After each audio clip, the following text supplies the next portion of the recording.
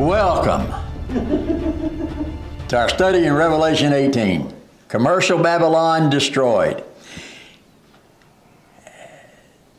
When you put chapter 17 and 18, it talks about the destruction of Babylon, the complete destruction of Babylon. And that destruction will decisively rid the world of major evils that have plagued the human race for thousands of years. Now, in chapter 17, last week's session, we saw the destruction of religious Babylon, which took place at the midpoint of the tribulation period. Chapter 18 describes the destruction of the commercial or the governmental system at the very end of the tribulation. Some scholars, Bible scholars and prophecy students, do not distinguish between these events as being two separate events, but rather they look at them as being, they mold them together and look at them as one event. I'm of the school that believes that they are two separate destructions involving two separate aspects of society that exist during the tribulation period. And there are 6 reasons why I think that. First reason, chapter 18, verse 1 begins by saying, after these things, talking about and indicating that nothing in chapter 18 can take place until all of the events of chapter 17 have been fulfilled. Second reason, verse 1 also says, I saw another angel coming down from heaven. The events in chapter 17 were introduced by one of the 7 angels who had the 7 bowls. This second angel is obviously not the same angel. He is another angel. Third difference that we see is that the names of Babylon are different in the 2 chapters. Chapter 17 refers to Babylon the Great, the mother of prostitutes and of the abomination of the earth. In chapter 18, she's just simply referred to as Babylon the Great, or the great city. So the only similarity is the location for Babylon. It is the capital city of Satan's empire. Another reason why I believe are separate events. First of all, in chapter 17, verse 16 just tells us that the religious Babylon was destroyed by the kings of the earth. But commercial Babylon of chapter 18 is destroyed by the cataclysmic judgments of God. Fifthly, in chapter 17, the kings who destroy religious Babylon rejoice. But in chapter 18, as the commercial Babylon is destroyed, the kings and the merchants and the sailors lament and weep. And then finally, the last reason, if both Babylons are destroyed at the end of the tribulation, there's absolutely no time for the Antichrist or the false prophet to do away with all formal religion and substitute the worship of the Antichrist as being the official religion. So for all those reasons, I believe that there are 2 different destructions of 2 different systems taking place at 2 different times. So chapter 17 describes the destruction of religious Babylon at the midpoint, at the middle of the tribulation, and then chapter 18 describes the destruction of Satan's seat, the commercial and governmental city of Babylon at the end of the tribulation. All right, so with that said, let's look at the text itself. Now, as we follow along in the text, I'm not going to go from verse 1 to verse 24. We're going to cover all those verses, but in different order. So follow along with me. First of all, we see the announcement of the destruction. In verse 1, after these things I saw another angel coming down from heaven, having great authority, and the earth was illumined with his glory. And he cried out with a mighty voice, saying, Fallen, fallen is Babylon the Great, and she has become a dwelling place of demons, and a prison of every unclean spirit, and a prison of every unclean and hateful bird. For all the nations have drunk of the wine of the passion of her immorality, and the kings of the earth have committed acts of immorality with her, and the merchants of the earth have become rich by the wealth of her sensuality. Now, he clearly identifies this as another angel. Whether this other angel is one of the seven who had the angels who had the seven bowls, as in chapter 17, we're not told that. But it seems to be doubtful. This angel seems to be very distinctive. And it says in verse 1 that she had great power, she had great authority. And the fact that just with that angel's glory, with his glory, he illumined the entire earth. So I don't think it is one of the seven bowls. But what's more important is the message. The message of this angel cries out with a mighty voice is very straightforward. Fallen, fallen is Babylon the Great. Now, since this is talking about the destruction of a literal city, the government and commercial capital of the world during the tribulation, the natural question is, where is that city? Now again, those who study Bible prophecy are not in agreement. There is a large school of thought that says that this is talking about Rome, because it was the center of the Roman Empire. There are a small group who think that it's referring to New York City, because New York City is the commercial and center of the world today, as evidenced by Wall Street and everything else. And also because of the fact that it's the headquarters of the United Nations. Others maintain that ancient Babylon will be rebuilt. Now, there are four very good reasons why for believing that Babylon must be rebuilt. And it all relates to Old Testament prophecies that concern the destruction of Babylon that was not fulfilled when ancient Babylon was destroyed in Daniel's day.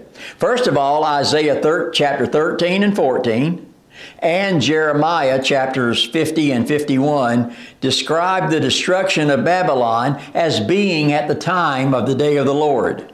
Now, if you read those four chapters carefully, they all reveal the destruction of Babylon, but it uses the law of double reference. And what I mean by that is that they refer to the overthrow of ancient Babylon at the end of Israel's 70th year of captivity.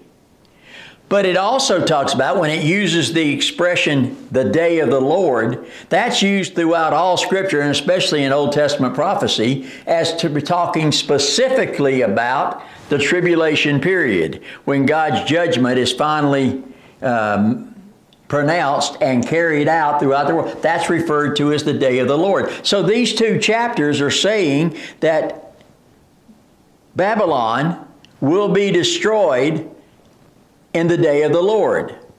So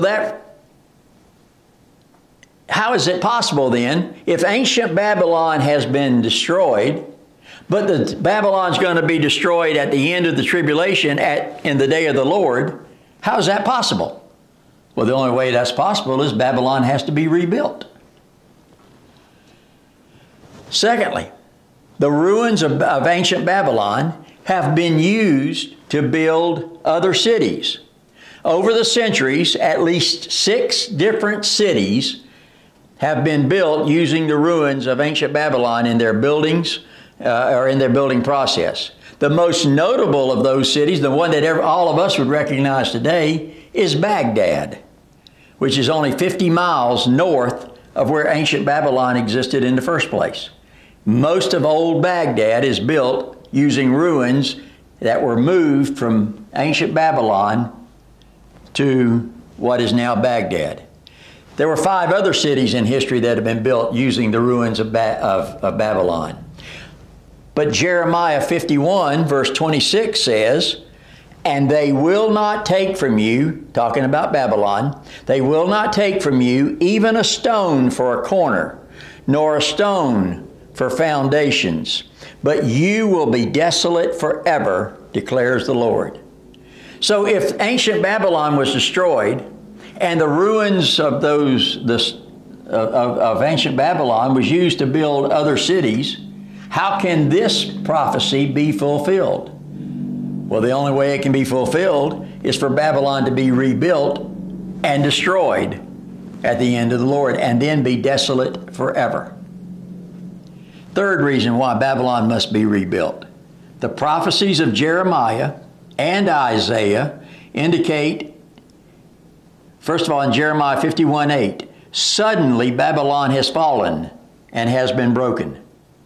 Isaiah 13:19, Babylon, the beauty of kingdoms, the glory of the Chaldeans' pride, will be as when God overthrew Sodom and Gomorrah. History reveals that Babylon was never destroyed that way. Where is Sodom and Gomorrah? Where was it located? Anybody know? Near the garden. It wasn't far, all right?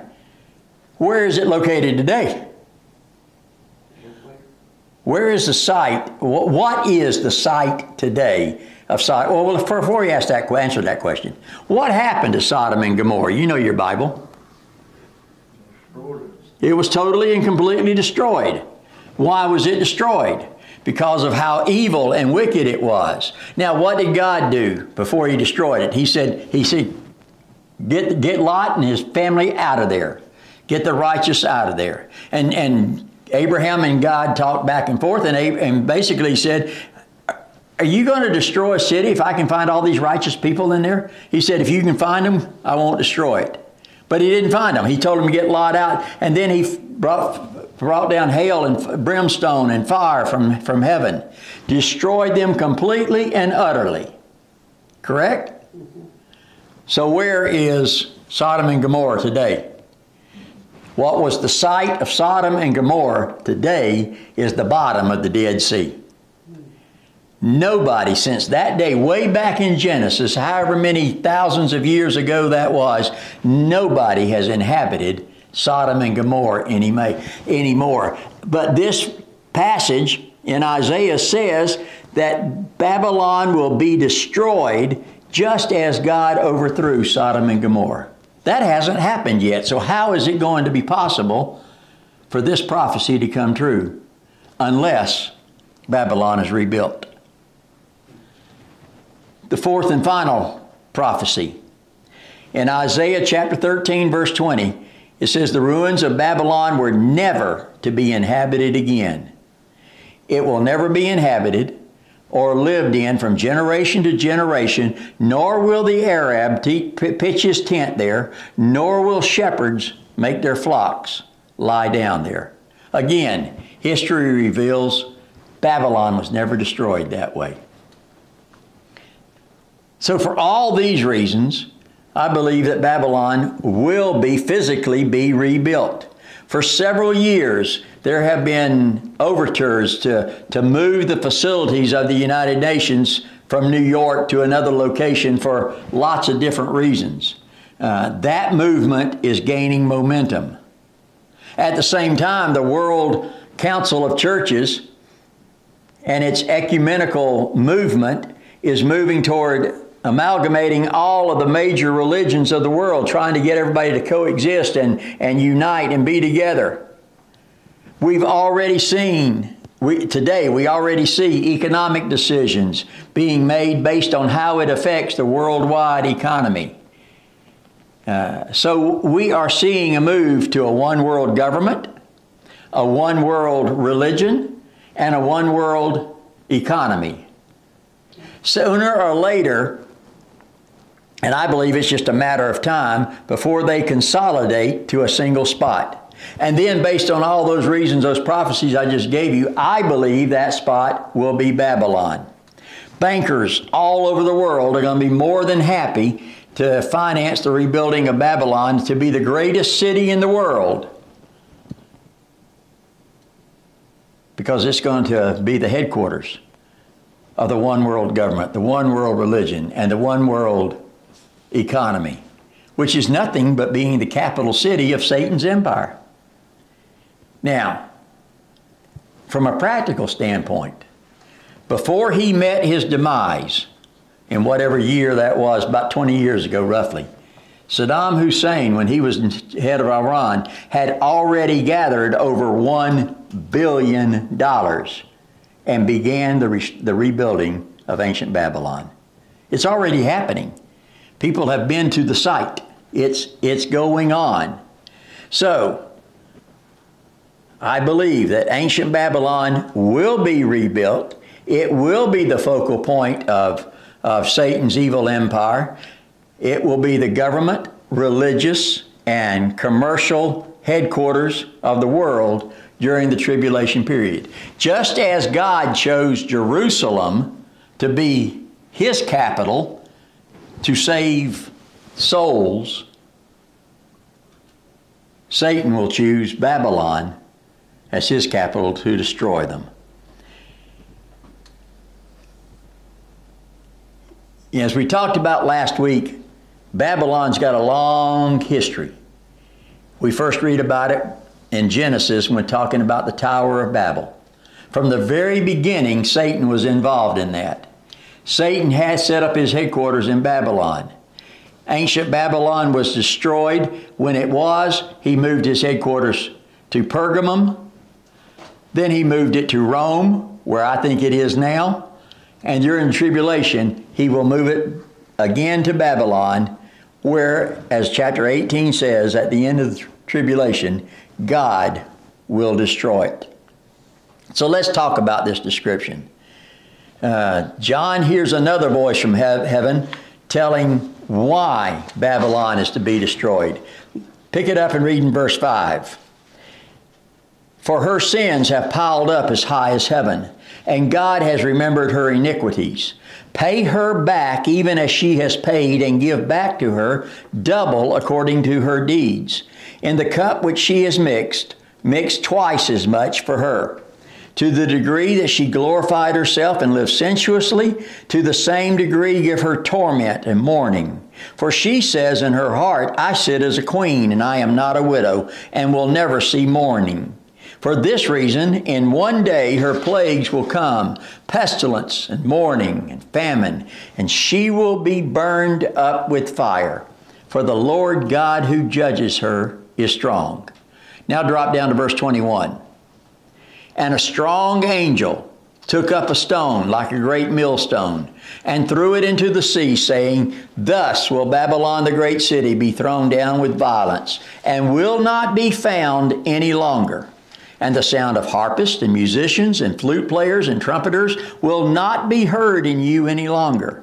And no craftsman of any craft will be found in you any longer. And the sound of a mill will not be heard in you any longer. And the light of a lamp will not shine in you any longer. And the voice of the bridegroom and bride will not be heard in you any longer. For your merchants were the great men of the earth, because all the nations were deceived by your sorcery.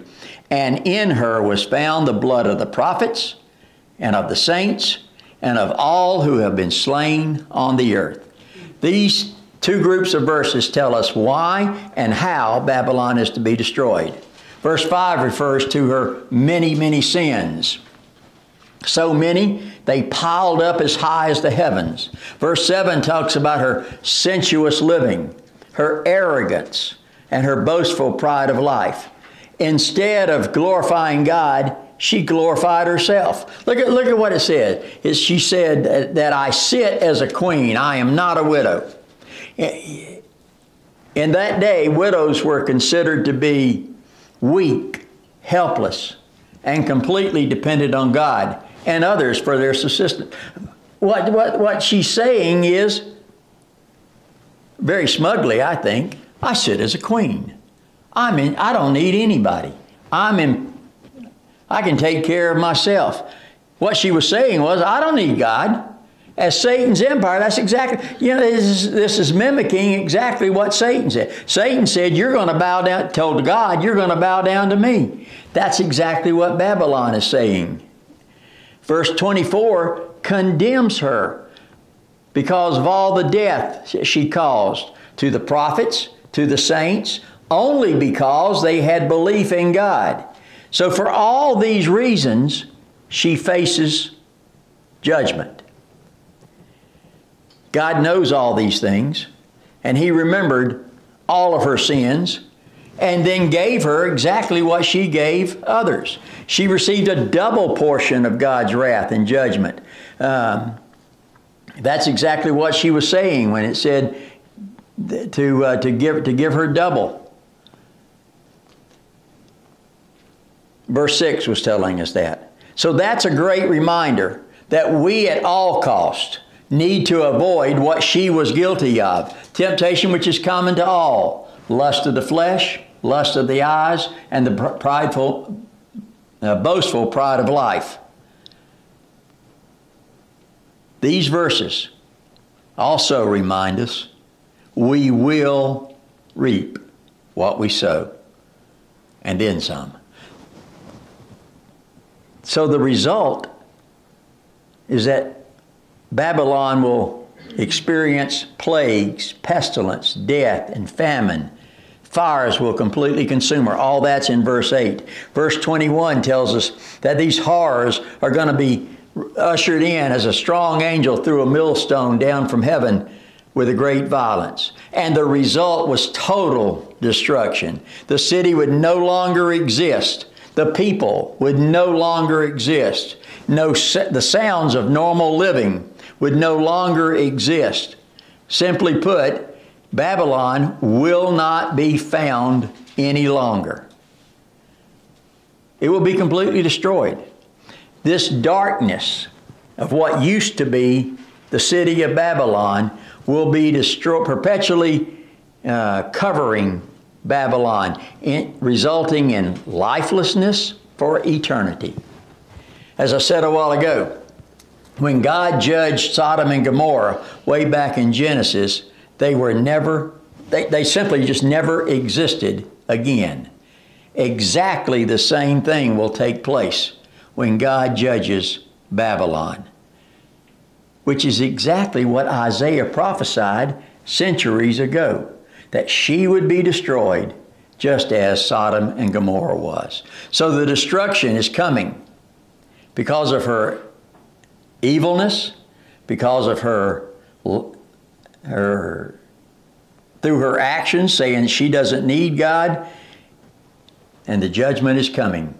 And the judgment will be swift, because it said in one day. Now, how do the people of that day react to the destruction of Babylon? That's what we find in beginning in verse 19. It describes the actions of three groups of people: the kings of the earth, the merchants, and then the sailors, as Babylon is destroyed. Let's read the verses and then come back and look at it. Verse 9. And the kings of the earth who committed acts of immorality and lived sensuously with her will weep and lament over her when they see the smoke of her burning, standing at a distance because of the fear of her torment, saying, Woe, woe, the great city, Babylon, the strong city, for in 1 hour your judgment has come. And the merchants of the earth weep and mourn over her, because no one buys their cargoes anymore. Cargoes of gold and silver and precious stones and pearls and fine linen and purple and silk and scarlet and every kind of citron wood and every article of ivory and every article made from very costly wood and bronze and iron and marble. And cinnamon and spice and incense and perfume and frankincense and wine and olive oil and fine flour and wheat and cattle and sheep and cargoes of horses and chariots and slaves and human lives. And the fruit you long for has gone from you, and all things that were luxurious and splendid have passed away from you, and men will no longer find them. The merchants of these things, who became rich from her, will stand at a distance because of her torment, weeping and mourning, saying, Woe, woe, the great city, she who was clothed in fine linen and purple and scarlet, and adorned with gold and precious stones and pearls, for in 1 hour such great wealth has been laid waste. and every shipmaster and every passenger and sailor, and as many as make their living by the sea, stood at a distance and were crying out as they saw the smoke of her burning, saying, What city is like the great city? And they threw dust on their heads and were crying out, weeping and mourning, saying, Woe, woe, the great city in which all who had ships at sea became rich by her wealth, for in 1 hour she has laid waste. The kings of the earth weep and lament over Babylon when they see the smoke of her burning. That's what verse 9 tells us. And their great remorse is shown in verse 10. They stand at a distance and say, Woe, woe. They're truly saddened. They're acknowledging God's judgment of Babylon. But note how quickly God's judgment was carried out. All three groups make some reference to 1 hour. The kings of the earth are saying, For in 1 hour your judgment has come. Verse 11 begins talking about the merchants as they weep and mourn. And from chapter 11 through the first half of chapter 17, because no one buys their merchandise any longer. And they give a long list of all the things that they're no longer selling. Now, let me ask you a question. Why do you think that the angel explained it to John and John wrote it down so we would know about the specifics of what they could? Could he have just said, and the merchants couldn't sell anything? What are they saying? They're showing about all the things that the well-off, the rich are buying. Gold, silver, precious stone, silk, scarlet, citron wood, ivory, costly wood, cinnamon, spice, incense. All those were things of showing how luxuriously they had all been living. And the merchants were made rich from that. But now nobody buys anything. Everything has been completely taken away. And they're mourning. It says again in verse 15, these merchants who became rich from her stand at a distance because of her torment, weeping and mourning. And again, they cry out, Woe, woe, the great city has been destroyed. But listen to what he says too. Again, acknowledging God. For in 1 hour, such great wealth has been laid waste. Then the shipmasters and the sailors and everybody who makes their living by the sea, they too stood at a distance and cried out because they could no longer get rich off the seas and the waterways. They were mourning the loss of Babylon by throwing dust over their head. That's the same way as you read in the Old Testament of the Jews in mourning putting sackcloth and ashes on. They're in deep mourning. For in 1 hour she has been laid waste. All three of these groups were weeping and mourning as they watched the destruction of Babylon. But note it says in every one of those cases that all three of them were standing at a distance. Why? Because of their fear. They said, well, it's being destroyed. Let me back up so I don't get it on me. You know? But what stands out to me, it is them. It is them. Sure. What stands out to me is their lament seems to be for what they are losing. Yeah. They don't seem to be too, in my reading, they don't seem to be too concerned that Babylon itself is being destroyed, but what they're losing. You know, the kings were losing their sensuous lifestyle. The merchants and the seamen were losing their source of riches. Every one of them made comment of that. But I want you to note something else. As they're watching from distance, as they are mourning, as they are in great fear, and they all acknowledge that God is the one that's doing it, wouldn't you think that would cause them to repent? But there's absolutely no record of that. All they did was lament. Their sensuous lifestyle is gone. Their source of riches are gone. And they again acknowledge that God is the one who's bringing the judgment. Because look at what it says in verse 20. Rejoice over her, O heaven, and you saints and apostles and prophets, because God has pronounced judgment for you against her. So even acknowledging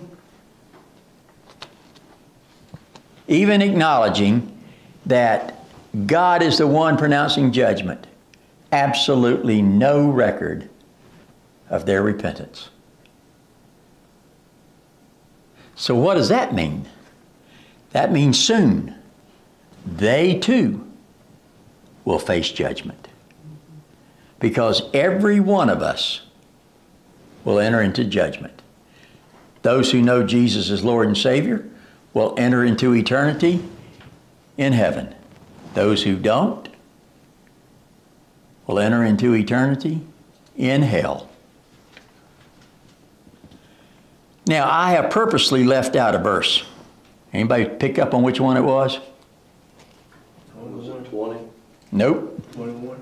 No, it wasn't that. It go all the way back. It was verse 4. I purposely left that out to the very end. And I heard another voice from heaven saying, "Come out of her, my people, that you may not participate in her sins, and that you may not receive her plagues." I heard another voice from heaven, "Come out of her, my people, so that you may not participate in her sins, and that you may not receive her plagues." Who are these people? They're referred to as my people. So obviously this voice is either the voice of Jesus or the voice of God. Who are these my people? Well, obviously that's the tribulation saints. Now at this point in time, at the end of tribulation, there's not many tribulation saints left. Most of them have been martyred. And I do have to, just in case for those who are listening, tribulation saints are those people who at the rapture of the church were not believers and they were left behind. But during the tribulation, they did not take the mark of the beast, but rather they accepted Jesus Christ to be their Lord and their Savior. They are God's people. They are Christian. They are believers. And they are the ones that are being told to come out of Babylon. Now, I got to be honest with you. I cannot imagine how they are surviving in Satan's capital without having the mark of the beast. Because as we studied several chapters ago, without the mark of the beast, there could be no selling, no buying, no trade, no nothing. But yet somehow they refuse to bow their knee to Antichrist, and they are truly children of God. So that's my people. But there's another group of people that this may be referring to. And who is from the beginning of creation, who has been God's chosen people? The Jews. Always were, always have, always will be. When he says, "Come out of her, my people, that you may not participate in her sins and that you may not receive her plagues," it is also very possible that there are still Jews in Babylon. There are going to be lots of Jews in Babylon who have not yet made a decision. They have not taken the mark of the beast, because once you take the mark of the beast, as we studied in previous session, you forever cast your lot for eternity. They have not taken the mark of the beast, but by the same token, they have not yet accepted Jesus Christ as Lord and Savior. God again has given them one more chance to come out, to repent. The angel is calling them out before it is too late. Just as God called Lot and his family out of Sodom and Gomorrah before that city was totally destroyed, God always calls his people to turn to him. This call of God to people at the end of the tribulation is just one more example of his grace and mercy. His desire is that no one would partake in the sins of Babylon, and therefore they would all be spared from her plagues. But if they do not come out, they will be judged accordingly. If they participate in the sins of Babylon. If they participate by taking the mark of the beast, they will be judged accordingly. But if they turn to Him in repentance, they will experience the grace and mercy of God. Here's the good news. God's grace and mercy is still available today.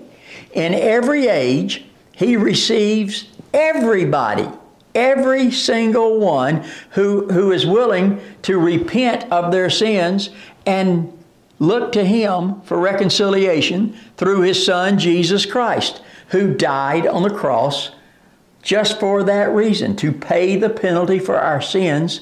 And He rose from the dead so that we too could have a resurrected life and be forever reconciled to God. My question simply is, have you done that?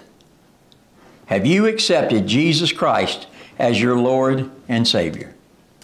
He says, "Come out of her, my people." Today, He says exactly the same thing. Come out of the world, my people. Be reconciled. Come unto me. Jesus said, "Come unto me, all you who are heavy laden. I will give you rest." Jesus wants every one of us to turn to Him in salvation. Have you done so?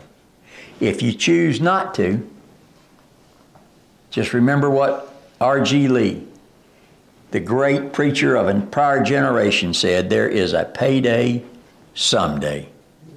Only those who have called upon the name of the Lord will be spared from the damning judgment of God that comes upon all sinners. Will that be you? Questions? Comments? Religious Babylon is destroyed. The only event that's left now is the battle of the Armageddon. But folks, we're rapidly approaching the point where Jesus comes back. And next week, that's exactly what we're going to look at. We're going to look at what's taking place in heaven while all this judgment was taking place down on earth. We're going to talk about the marriage supper of the Lamb, and then we're going to be talking about the actual second coming of Jesus Christ. We want you to be part of it. Won't you join us?